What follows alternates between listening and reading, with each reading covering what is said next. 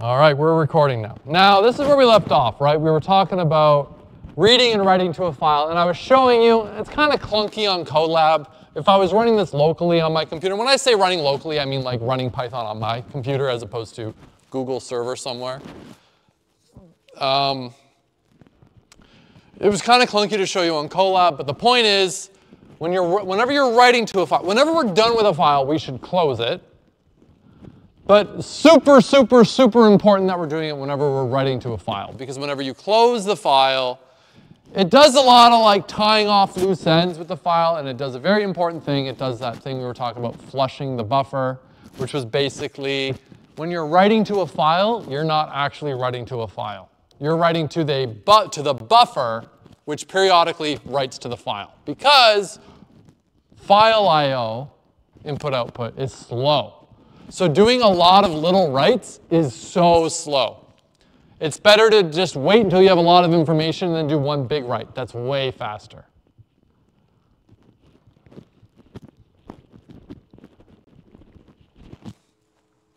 All right. Close your files. Yeah. CSVs, comma separated values. CSVs are an immensely popular file format. Every once in a while, people will butcher this format in a really weird way, but a CSV is a very common format that we use for, like, sure, it's textual data, it's text data, but it's like tabular in some way. And when I say tabular, I mean like it's kind of like representable as a table. We've got rows and columns. What we do is every piece of information we want to be in a column will be in a line, and it'll be separated by commas. Comma, separated values. And every row is, well, a new line.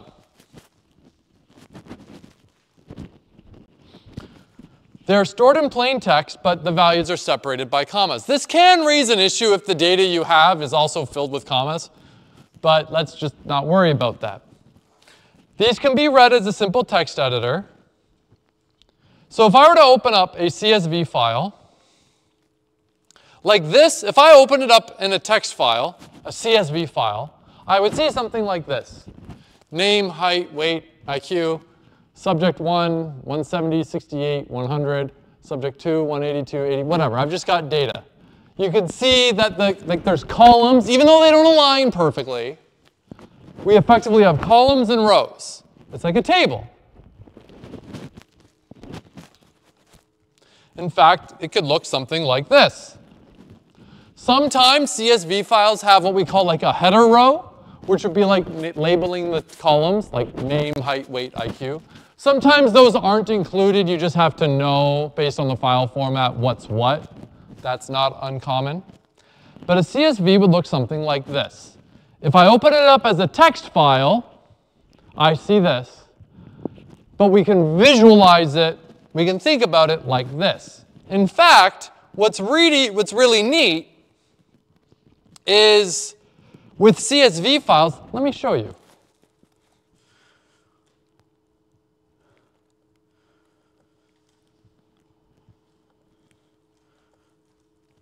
New.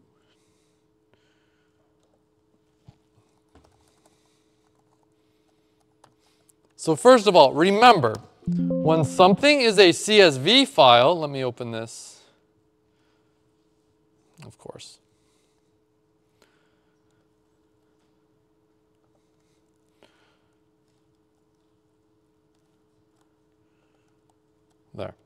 There's my CSV file, right? It's not a .txt file, it's a CSV file. But those file extensions on computers, they don't really mean anything for the file. It's more of like a hint for the computer. And you'll notice that, in fact, when it sees a CSV file, if you have Excel on your computer actually wants to open this up as an Excel file. Now, it won't actually be an Excel file. It'll be a CSV file opened up in Excel. And the reason we like this is, well, like the data is like intrinsically tabular, so it's nice like that. It's great. Now, if you try to do all this fancy Excel stuff in it, it's not going to work. It's just a CSV file. And if you do all this fancy Excel stuff in it and you try to save it, it'll be like, you're going to have to save this as an Excel file, like all those formulas and stuff. But you could open it up even in Excel, which is great for like visualizing and looking at the data. It's awesome. But at the end of the day, it really is just like a text file, but we separate the values by commas. Commas are rows, and rows are rows, or lines are rows, or whatever. Cool? Any questions about CSV? This is a very, very, very common format. If you have data that can be represented like in a table, which when you're working with data is very frequently, a CSV file is perfect. Every once in a while, you'll come across a CSV file that is separated by tabs. And then you might wonder, well, why are they calling it a CSV file? I don't know. That's a really good question, and they should feel really bad about themselves. Sometimes you'll come across some where they have arbitrary numbers of spacebar presses to separate them, which is even that much more of a nightmare, and it makes no sense. So a lot of people abuse this file format. Use commas. Commas, commas, commas. There is an exception where, so like we'll call this like tokenized, where basically like, well, what pieces of the information do I care about? Like think about on Caddis, whenever you do split, we're like parsing or tokenizing based on the default is a space. Now here you wouldn't want to split on a space, you'd want to split on a comma.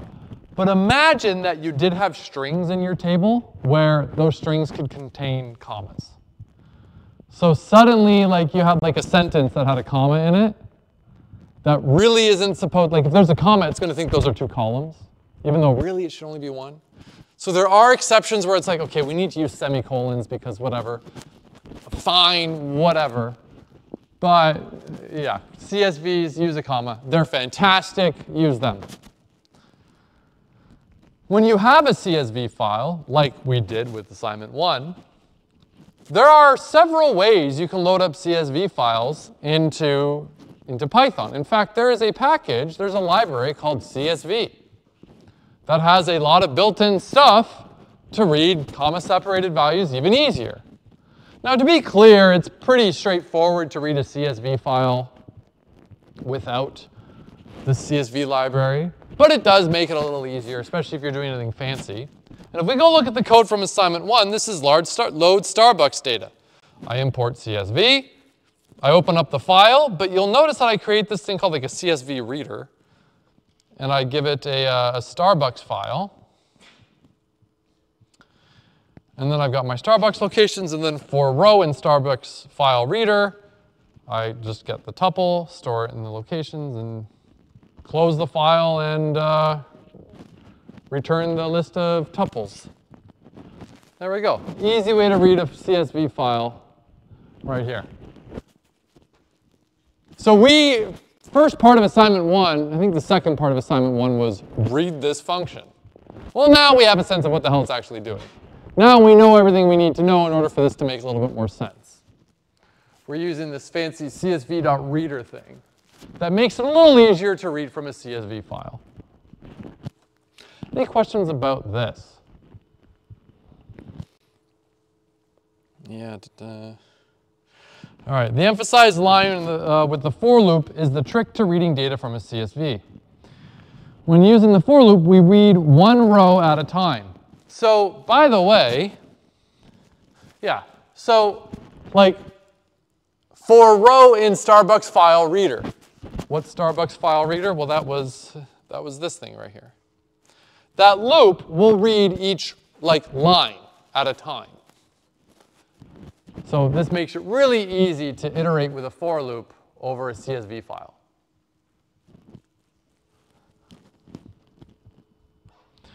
Yeah, okay. Here. We'll skip this for now. But this would be a good exercise. You could download this CSV file.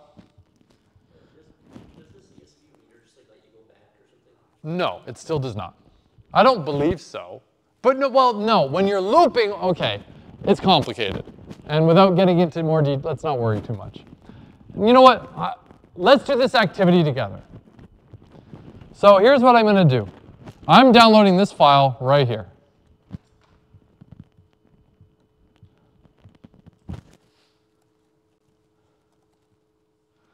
I'm going to put it on my desktop right here. And I'm going to go here, and I'm going to upload it. Yeah, cool. You'll notice even when I load up the CSV file in Colab and I open it to just have a quick view at it, it even wants to display it as like a table, which is awesome. CSV file format is so common that like we commonly like to view them as tables. So this is like a built-in feature in Colab, which is awesome. So what am I supposed to do? Download this CSV file to your computer, then upload it to Colab. Write a function, load airports, that loads the CSV file into a list and return the list. All right, well, because I'm super lazy, load airports.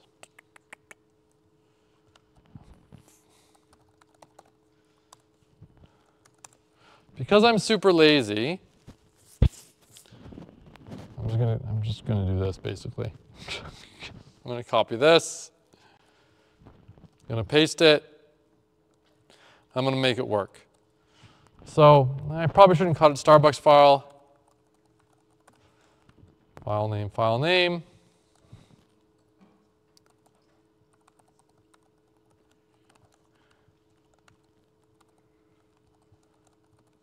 So what am I doing? I'm opening the file based on the string. This function will take a string, which is the name of the file.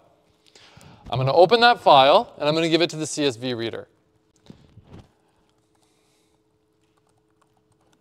I'm going to create a list called airports. Let's get rid of this comment because comments are often wrong. For row in airport reader,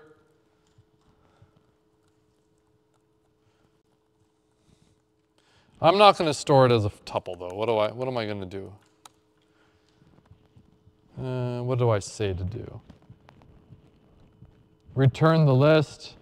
Play around, get a little feel for the information stored in the list. Okay, so what I could do is I could turn it into a tuple, but interestingly enough, when we read, by the way, and the only way you would know this is if either I tell you or two, you read the documentation, is when you iterate over like the airport reader, it's going to give you like one line at a time. However, that row will already actually be a list parsed out by commas. Let me show you.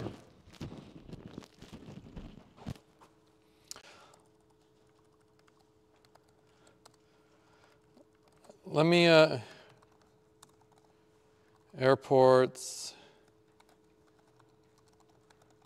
not close.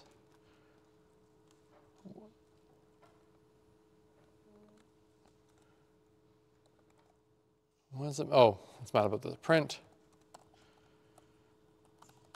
There we go. Bless you, bless you. Okay, so here we go. Load airports, and then what's the...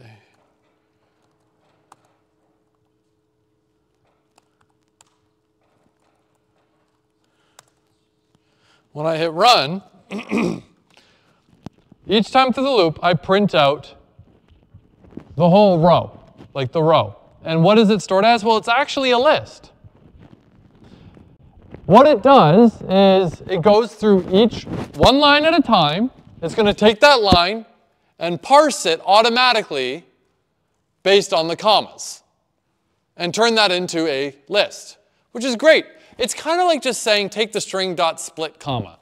It's like doing that, split on comma. But it did it for me automatically, which is great. So when I print out the row, I see, well, if we go back to the airport CSV, we see the code, the name, the code, the name, the code, the name, the code, the name, the code, the name. That's what we're seeing here. So it's a list of 2 elements. It's just a pair. And there we go. Great. Now I don't want to just print that information out. No, I want to say airports.append row. And then here,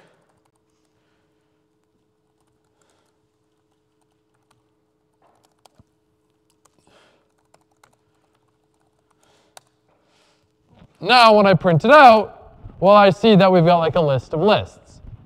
Now really, it's a reference to a list of reference to lists, but we'll just say it's a list of lists. Cool? Cool. Any questions? This should be reasonably clear at this point, but I realize it's the first time we're seeing this reader used this way.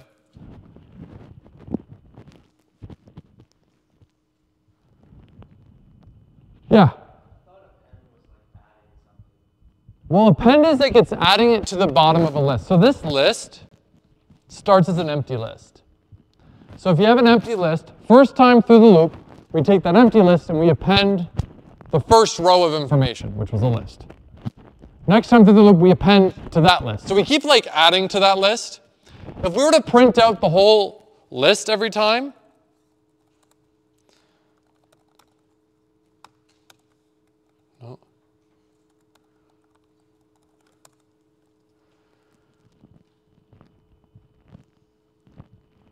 first time through the list, before I append anything, the list is empty. And then we append, and then we print it out again. And we see, well, the first row was appended. And then that same list had the next row appended.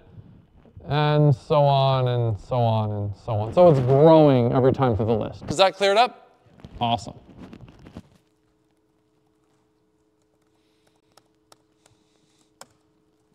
Cool. Any other questions about this?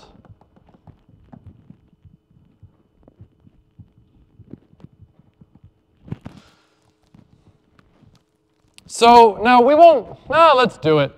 Get name from airport code. Let's write another function. So I load it up. I've got a function that can load up that CSV file into like a list of lists. Now what I want to do is I want to write a function that, well, like, okay, given an airport code, what's its name? So how do we do this? Well, at this stage, you should be pretty cleanly able to go like, it's a linear search. In this class, like 9 times out of 10, when it's like, what type of function do we want to write? The answer is almost always like linear search. Like that's almost always what we're going to be doing. So how are we going to do that? Okay, so for, I'm going to call it airport. I'm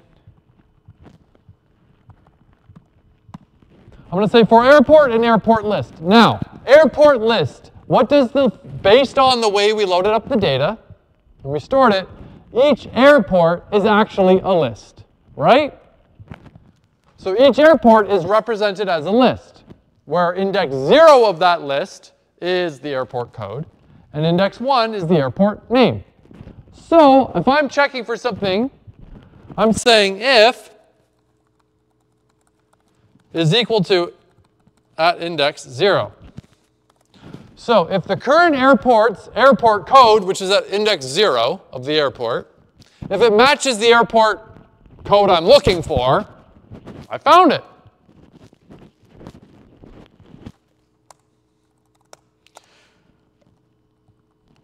Except I want to return airport at index 1. Airport at index 0 is the code. Airport at index 1 is the corresponding name. Is this clear? Raise your hand if you're like, yeah, I get it. Okay, cool. Good. And if we ever finish this, if we ever get to the end and we never found the airport code we're looking for, what should we do? Well, do I say?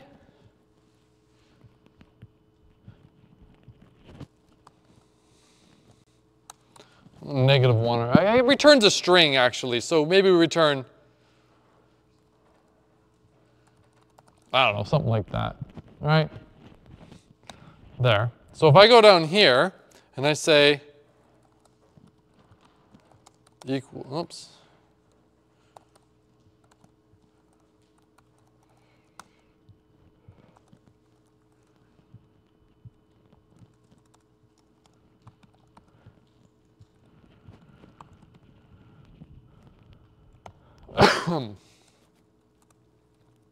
So I'm going to load it up, and then I'm going to get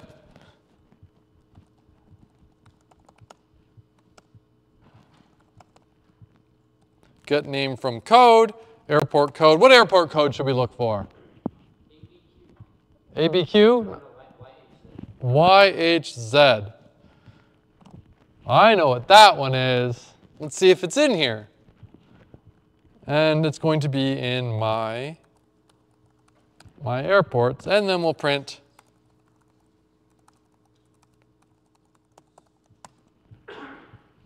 look at that. Great. Cool. Give me another airport code. YQM. Uh-oh. What's YQM? Moncton? Should add that one for next year. Could be fun.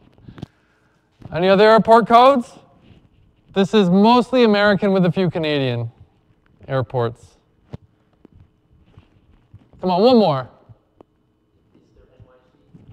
Well, I don't think that is, no. YUL? Is that Montreal? Yeah. I think it only has like 3 Canadian ones in it. YYZ? Who knows what that is? Come on.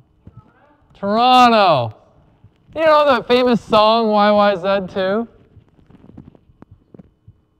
Raise your hand if you know what I'm referring to. Oh my God. Are you for real? Are you for real? All right, I'm not going to explain it to you. YCH? I can't remember. Like Calgary's in here, whatever Calgary's is. I have no idea what it is. Anyone know Calgary's code? YYC. Well, I guess I don't even have that one. Or like, are you certain that's what it is? It is? I guess I never added it. I don't know. Here, I think they're just tacked on at the end. So let's see what we actually have. Vancouver, Ottawa, Montreal. Oh, maybe is there another Montreal airport? Yeah, okay. I guess I had the. It's the less popular one. Oh, you were going for like the cool one. Yeah. Okay, I guess I didn't have that one. Anyways, there we go. There we go, cool. So look at that. We have a function to load up the data. Here, let's just, I guess we can go like this for white space. And now we have a function that can do a linear search. But if you remember, can you think of another data structure I could use to actually eliminate the whole need for the linear search? The dictionary, yeah, the dictionary. Where you could use, look, all the airport codes, they got to be unique. So make that the key to the dictionary and the associated value. And it's actually really easy to do that. We can change this out. Where this is now a dictionary. And now here, we just say airports at row at 0 equals row at 1. So now, the airport still is read in as a row, which is a list. But row at index 0 is the code, which is unique.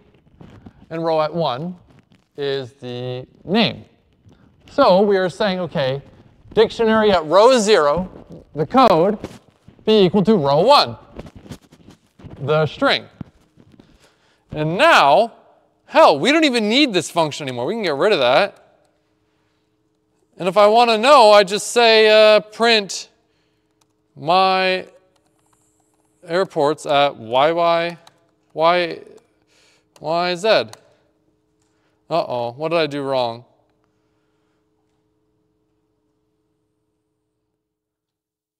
Oh, did I not rerun this?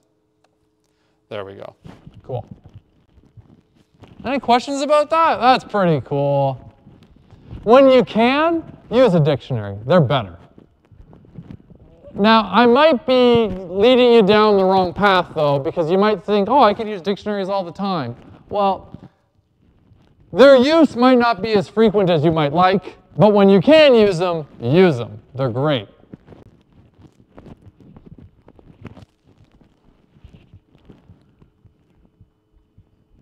I seriously can't get over. Like, raise your hand if you know what YYZ is, the song.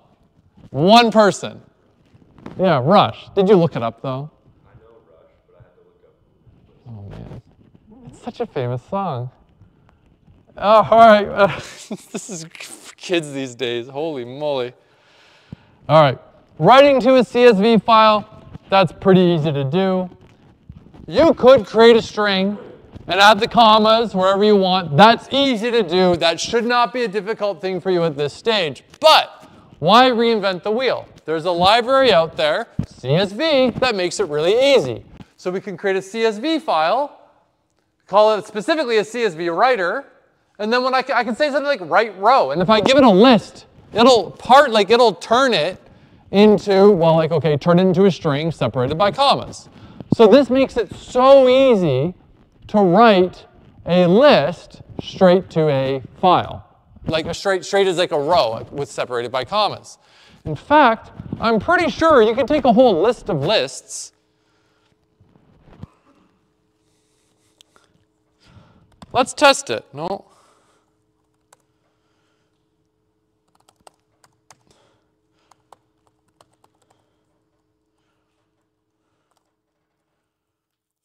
Let's make it a smaller number. 1, 2, 3.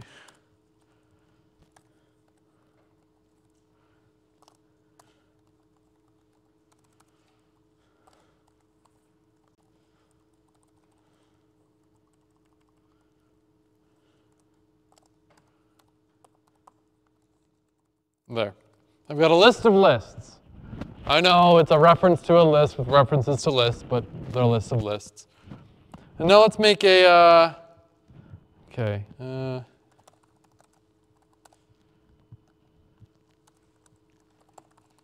See if I can figure out how to do this real quick.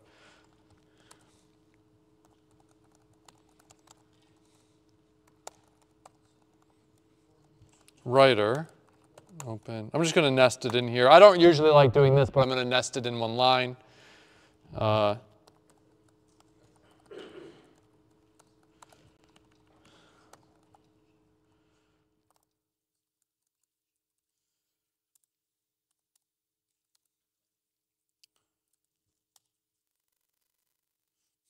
Write row. Maybe I can only do like write. Will it only let me do write rows? I'm curious.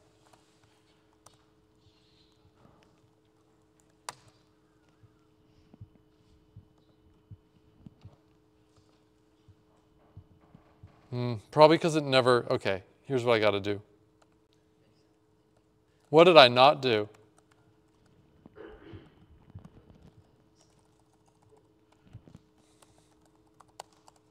So you notice it's kind of interesting that I have to make a file and then wrap the file in something.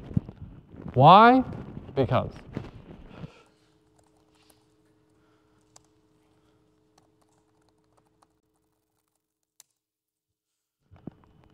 There we go. And look, it did it. I could just give it a whole list of lists. I called the right rows, and it's like, all right, it just writes them all. It's pretty handy. Pretty great way to easily dump data in your file. If your code has a bunch of data that you need to like save for later. Because remember, every time you close your program, all the data's gone. So if you want to save it, well, you can save it really easily with a CSV writer. You don't have to use a CSV writer. You can save it as text, whatever. But this makes it a hell of a lot easier. Any other questions about this whole file I/O stuff before I carry on? I want to be clear. The level in which I want you to understand this for this course is basically like, if on an assignment I were to say, hey, go implement this, you know enough now that you can go figure out how to implement it. I would expect you to be able to go like figure it out, okay? Which you will have to do a little bit for assignment 4. But I'm not going to start asking you trivia about file readers on like the test type thing. So your exposure to this is important to give you context of what you can do, so you know enough that when you need to do it, you can go figure it out. It's so you can't say like, well, I don't know what I don't know. Well, now you do know what you don't know, so you can go figure it out. You can identify it. That's the point of this topic. Last chance for questions about this? All right, next we get to a topic that's a little weird to new programmers, but it makes perfect sense. But it doesn't make a lot of, like, I feel as if this doesn't make a lot of sense until you really, until you get a chance to really see why. So I'm going to do my best in this topic to give you that motivation. But I fully acknowledge that the motivation I'm going to give you might not be sufficient for you to, like, truly grasp it. And, like, I know that. But I'm giving you enough information that it gives a little bit of the insight into some of, like, the mystery that you've been seeing whenever you have, like, an exception or an error. And why it's important. And we're going to learn a lot more about this, like, next semester. But right now, the point is you're getting some of the stuff demystified in a positive way. You've seen various exceptions. Now, Python calls them errors, and there's kind of some nuance in what that means, but we're not going to worry about that. I'm using the word exception. We've seen exceptions before. You've seen something that looks like this, right? If I try to turn the string hello into an int, I'm going to see value error, invalid literal for int with base 10, hello, right? We'd see something like that. And there's a message there, and that message gives you some information. What is it saying? Well, it's saying, that's not something in base 10 I can convert to an integer. Like, that message tells you something. But with an exception, all that really matters for as far as the computer is concerned is that you have something called a value error. That message is just information for the human, just some details about what went wrong. But this produces a value error. Now, exceptions are not necessarily, maybe that's not even the right word here. Exceptions are not errors. Exceptions aren't mistakes. An exception means something peculiar happened. And that may have been caused by a mistake, but something exceptional happened. Now, I'm not using the word exceptional as a positive, it's just something that's, like, out of the ordinary. Something strange happened here. I was expecting to get something this code was expecting when the int function there, call it a function, was expecting to get something it can convert into an integer. It got something and it goes, I can't do that. It didn't, so something funny happened here. Now, interestingly enough, if I run this, oh, well, this would crash the program, right? Well, kind of. Doing this isn't what crashed the program. It's the fact that this raised an exception that was never dealt with is that what crashed the program. But more on this in a moment. Yeah, so when we try to convert the string hello to an integer, Python raised an exception. We've seen other exceptions, like index errors. Here's a list, A, E, I, O, U, and give me the thing at index 11. Well, list index out of range. What did I do? Well, I tried to do something that Python can't do. I can't go to index 11, there's no such thing. Both value error and index errors are exceptions, but there are many more kinds of exceptions out there. We'll see more ourselves, and we can make our own type and everything. But consider how the print function, someone had to write that code, right? The print function, we can call it print hello world, and it prints hello world. Someone had to write that though, okay? You didn't write it, you can use it. Just like the absolute value function, you can use it. You didn't have to write it. Some functions we had to write, like load the airports. Well, we wrote that function together, and then we can call it. But some people, there's a print function that was built into the language, but somebody had to write that code. Yeah, OK. Someone had to write the code for converting strings to integers and indexing elements from a list. OK. Yeah, so like with print, someone had to write the code. Well, how do I convert a string to an integer? How do I actually access the elements from these lists? Somebody wrote that code. If I'm writing the code for converting strings to integers, listen very carefully, because this is a very important concept. If I'm writing the code to convert strings to integers, what should I do? Remember, I wrote this code 30 years ago, right? So let's go back in time 30 years ago, and I'm writing the code. And I say, what should I do? What should my code do if someone gives me a string that can't be converted to an integer? What should I do? I don't know. I really don't know. Should I say, like, try again? Should I just return a special value? Should I, ask the user for input? Should I crash the program? Should I just ignore it and carry on? What do I do? Well, I don't know. There's a lot of options. I don't know what to do. Because the way you're using my code in the future, I have no way of knowing what works for your situation. I have no way to know that, obviously. So all I can do is say, hold up, something funny happened, something exceptional happened, and pass that information back to you, the person using my code in the future. Like, I'm like giving you back a value. It's like I'm returning a value, but it's a special situation where it's like, something funny happened. What are you going to do about it? I don't know what you want to do about it. So that's the idea. And we'll wrap up here. We'll carry on tomorrow.